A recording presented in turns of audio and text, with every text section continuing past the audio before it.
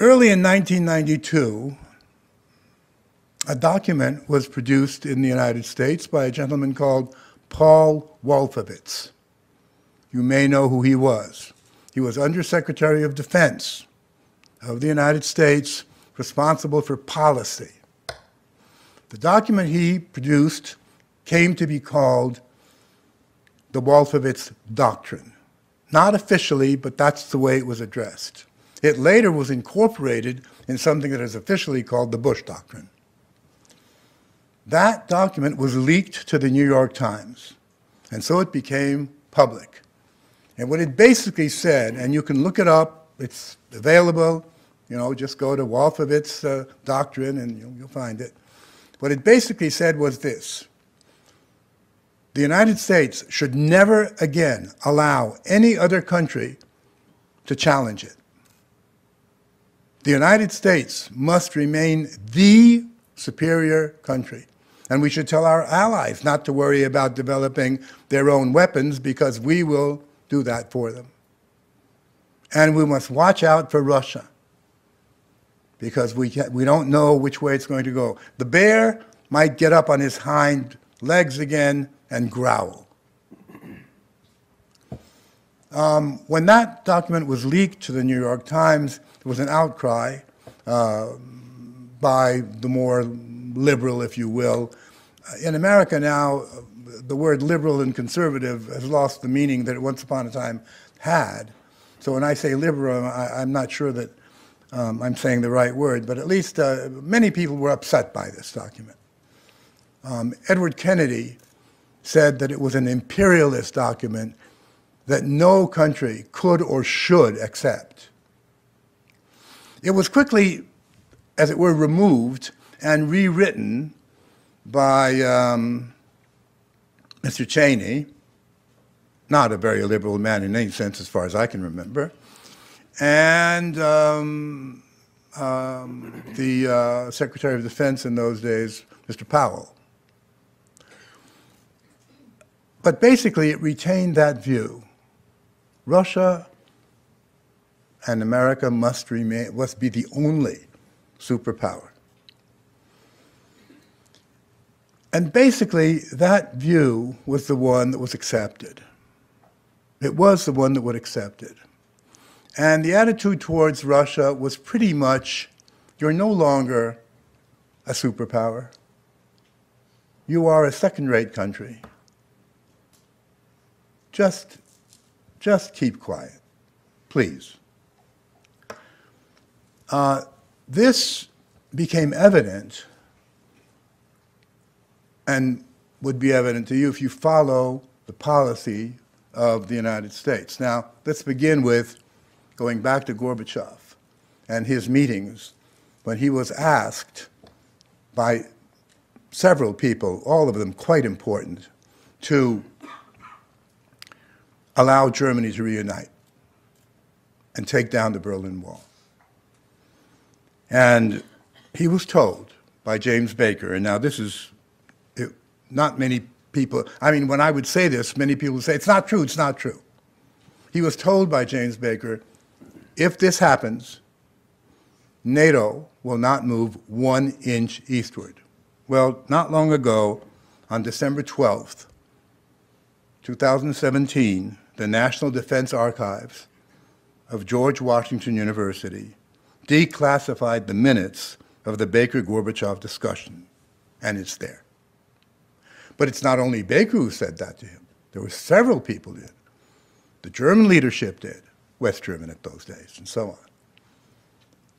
And finally, I'm not saying, I don't know whether Gorbachev could have stopped Germany from reuniting, but the fact of the matter is that they said yes, and took down the Berlin Wall. And NATO stayed put. It stayed put in those days. It stayed put under Bush Sr. It stayed put during the first 4 years of Clinton. But in the next 4 years, in 1996 approximately, a decision was taken to enlarge NATO. 3 countries: Poland, the Czech Republic, and Hungary. Now, I'm going to read something to you. You know who Thomas Friedman is? New York Times, old hand columnist. He, when this happened, this is 1998, he called up George Kennan. I don't know if you're all aware who George Kennan was, but he was one, in my opinion, perhaps one of the most brilliant minds, political minds of the United States in the second half of the 20th century, the man who devised the idea of containment of the Soviet Union rather than war against the Soviet Union, successfully did this. So, you know, a brilliant man who established the very foundation of US policy vis-a-vis the Soviet Union. So Thomas Friedman called him up. The article he published in the New York Times is called Foreign Affairs, Now a Word from X. Why X? Because in 1947, in the magazine Foreign Affairs, Mr. Kennan had published this article about containment, and he signed it X. So he called him up and he asked him, what did he think about this decision to enlarge NATO? Let me quote. I think, this is May 2nd, 1998. I think it is the beginning of a new Cold War, said Mr. Kennan from his Princeton home. I think the Russians will gradually react quite adversely, and it will affect their policies. I think it is a tragic mistake. There was no reason for this whatsoever. That decision, and now I'm giving you my opinion, is what really started this relation, turning it south, as you might say. That's where it all began. Because the Russian reaction, and specifically this is 1998, so this is Yeltsin, late Yeltsin, was, you promised not to do this. So how do we trust you if you make a promise? I would also like you to perhaps try to solve a little problem. It's a kind of not mathematical. Take the time from when Gorbachev came to power, March 1985, to 2007, when Putin has been in power for 7 years. That's 22 years.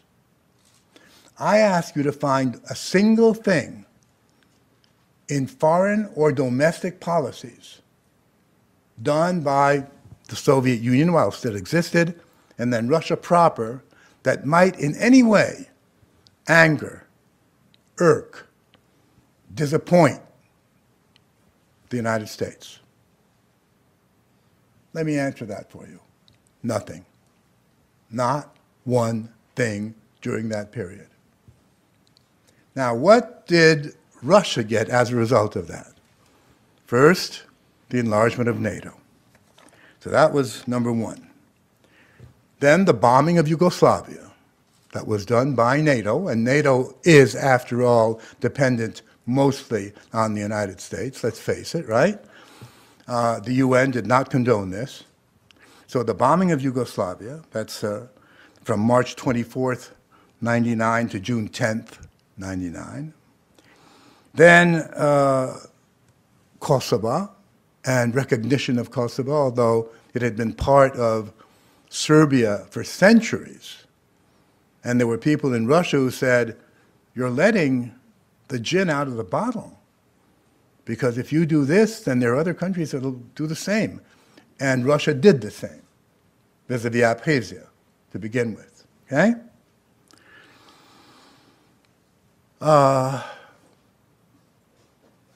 Yeltsin was very angry.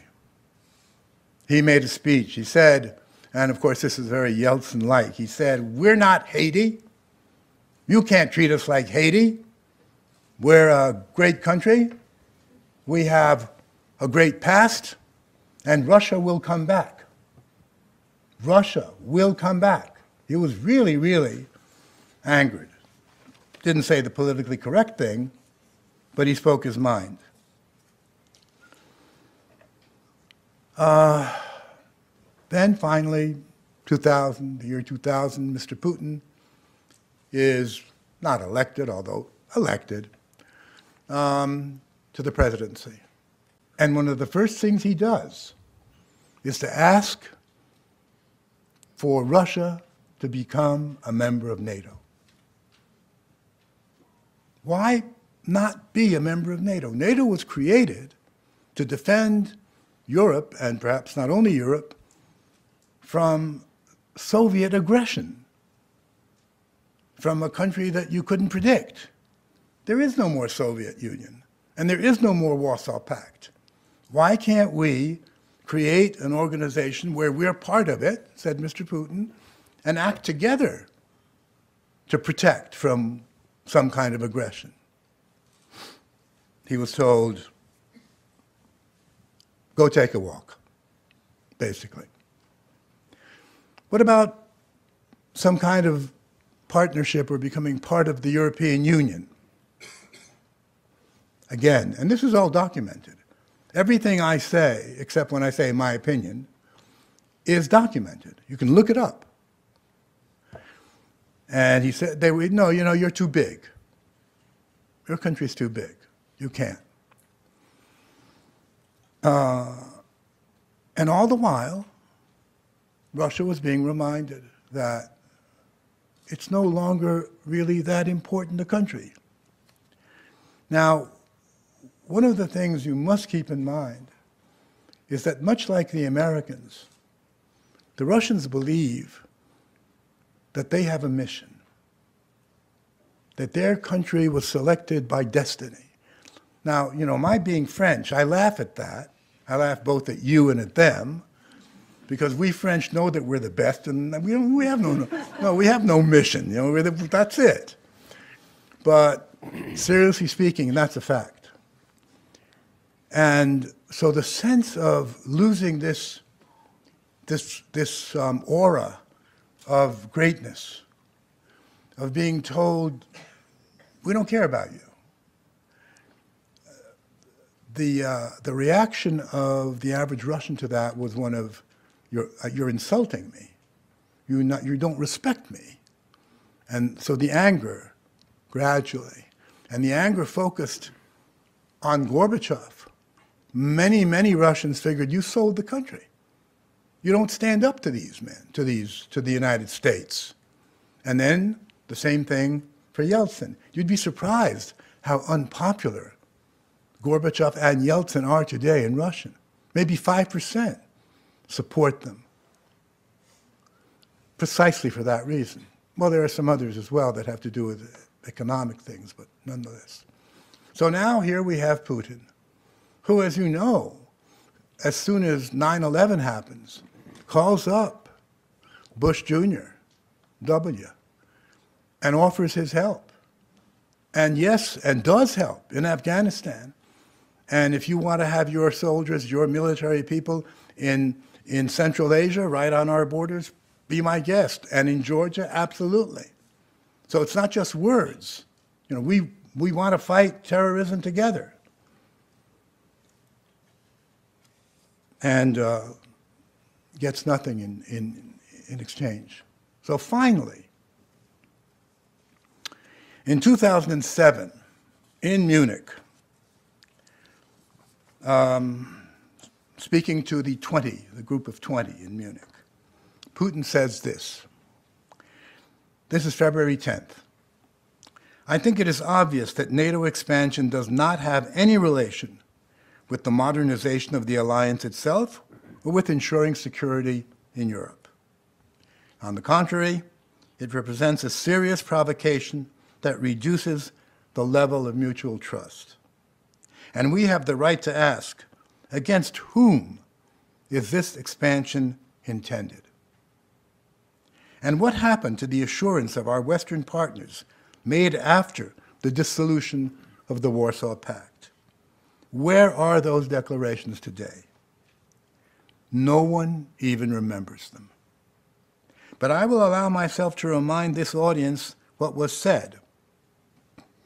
I would like to quote the speech of General Secretary Mr. Werner of Brussels on May 17, 1990. He said at the time, quote, "The fact that we are not ready to place a NATO army outside of German territory gives the Soviet Union a firm security guarantee." Where are these guarantees? And do you know what the answer was? The answer was, yes, but that was guarantees given to the Soviet Union, and you're Russia.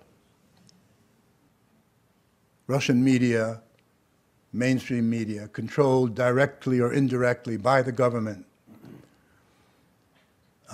shows an extremely negative picture of the United States, U.S. policy, and so on. And much to my surprise, mainstream American media does exactly the same thing vis-a-vis Russia, which to me is amazing because this is supposed to be a free media, as differing from the Russian one. As someone who works in Russian media, I can say it's hard to call it a free media. There are some opposition newspapers and radio, but that's not mainstream. They address a very small number of people. So there we are. I think people who call themselves journalists, in my book, they're not journalists. But those people have played and are playing a destructive role in creating the fear, the dislike, the distrust that the people in both countries have vis-a-vis each other. And the fact that we don't seem to question our media is really quite interesting. But there it is, nonetheless. We just take it.